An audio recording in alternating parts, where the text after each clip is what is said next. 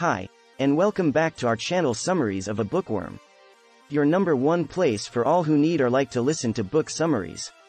Let's start with the book summary of today. Peter Pan, a classic work by J.M. Barrie, tells the story of the Darling children's journey to the magical islands of Neverland with Peter Pan, an adventurous young boy who refuses to grow up. Mr. and Mrs. Darling, their three children, Wendy, John, and Michael, and a dog named Nana are introduced by the omniscient narrator, who addresses the audience in the first person. The family lives in London, where the children attend the same nursery. Wendy tells Mrs. Darling about a boy named Peter Pan who comes to visit her dreams from a place called Neverland. After the children have gone to bed, Peter Pan appears unexpectedly through their bedroom window, startling Mrs. Darling. When Mr. and Mrs. Darling leave for a nearby dinner party, Peter appears with his fairy, Tinker Bell. Wendy awakens and assists Peter in affixing his shadow to his body. Peter tells Wendy that he has no parents and that he refuses to grow up. He lives in Neverland with a group of abandoned children known as the Lost Boys.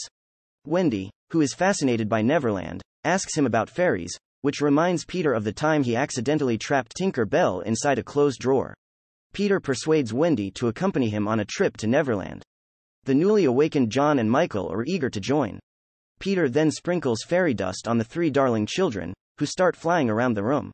Meanwhile, Nana has stormed the Darlings' dinner party to warn the parents that something is wrong with the children, but before the parents can get to the nursery, the children have already flown out the window and toward the stars with Peter and Tinker Bell. The Darling children discover familiar landmarks from their dreams while flying over Neverland. However, as they prepare to land, the sky darkens. Peter warns them of the pirates on the island, explaining that he is responsible for Captain James Hook's loss of his right hand, having thrown him to the crocodile that ate it. The pirates then fire a cannon into the sky. Wendy and Tinker Bell arrive in a different location, and Peter is nowhere to be found. The narrator introduces the Redskins, the Lost Boys, and the rest of the pirates. The Lost Boys, along with Peter, live in an underground home. When Wendy and Tinker Bell arrive, the boys mistake Wendy for a bird, and one of them, Toodles, shoots her with an arrow just as Peter arrives. Wendy, thankfully, survives and is soon reunited with her brothers, but she remains unconscious. As a result, Peter insists on building Wendy a house. When Wendy's new door is finished, the boys knock, and she invites them in to read Cinderella. Wendy is persuaded to be their mother by Peter and the boys. Wendy, John, and Michael grow accustomed to living with the Lost Boys over time, which is difficult to calculate in Neverland. Wendy is concerned when John and Michael appear to forget their parents while she is caring for the boys. Wendy, on the other hand, is confident that her mother has left the window open for her and her brothers to use when they return. The group decides to go on an adventure to the Mermaid's Lagoon. While they are there, two of Hook's comrades, Smee and Starkey, arrive with Tiger Lily, the Redskins' leader, as their prisoner. Peter decides to save Tiger Lily by impersonating Hook and ordering the other pirates to release her. However, the real Hook soon appears. Peter and Hook engage in a duel, which ends with Hook injuring Peter's hand. During the chaos, Peter and Wendy are separated from the rest of the group and left stranded on a rock. Peter assists Wendy in flying away on a kite, sensing the impending danger.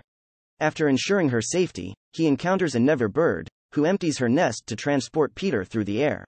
He arrives at the underground home to find Wendy safe with the missing boys. Wendy and Peter continue to provide a loving home for the orphaned boys. The narrator, on the other hand, warns the audience that this is the children's final night on the island. Wendy tells the boys about her parents and the Darlings' life in London during story time. In this story, the children eventually return home. Wendy, John, and Michael then realize they must return home. Peter makes preparations while pretending to be unconcerned about their departure. The pirates are waiting above the home underground, unbeknownst to the group. The pirates attack and kidnap the children as they emerge from their trees. Hook spies on Peter while he sleeps and poisons Peter's medicine after realizing he is not among them. Peter awakens as Tinker Bell arrives after Hook has left. She warns him that the medicine is poisoned and then drinks it herself in order to save him. Peter cries out to all the sleeping children as she dies, confirming their belief in fairies. When this suggestion is successful, Tinker Bell and Peter set out to rescue Wendy and the Lost Boys. On the pirate ship, the children are now chained. As Hook tells Wendy that she will watch all of her children walk the plank, a ticking sound reverberates along the deck, coming from the crocodile that also ate a clock in addition to Hook's hand. Hook orders the other pirates to hide him, while the children rush to the ship's edge to confirm that it is Peter, not the crocodile, who is making the ticking noise. Peter boards the ship and enters the cabin, reuniting with the lost boys. Hook and the other pirates are reassured by Smee that the ticking sound has stopped. Hook, relieved, asks the children if they want to see his cat before walking the plank and orders the other pirates to fetch his cat from the cabin, unaware that Peter is hiding inside. Peter goes to save Wendy, who is tied to the ship's mast, after killing each pirate who enters the cabin. He frees the other boys and replaces Wendy. When the pirates discover that Peter has been aboard the ship the entire time, they are furious with Hook. The boys then launch an assault and easily defeat them. The boys then encircle Hook and Peter as they fight with swords. Hook, defeated, flees the fight and jumps overboard into the sea. Hook, unluckily, sees the crocodile next to him in the water, is attacked, and dies. Peter, the lost boys, and Wendy sail the pirate ship across the sea to the Darling home after defeating the pirates. Meanwhile, Mrs. Darling sits in the nursery, facing the open window through which her children have fled. Soon after, the Darlings reunite, while Peter looks out the window. Wendy introduces her mother to Peter after the Darlings agree to adopt the lost boys. He wants Wendy to accompany him back to Neverland, so Mrs. Darling suggests Peter pay Wendy a visit and take her on a yearly trip to Neverland to do Peter's spring cleaning. However, many years pass without Peter paying Wendy a visit.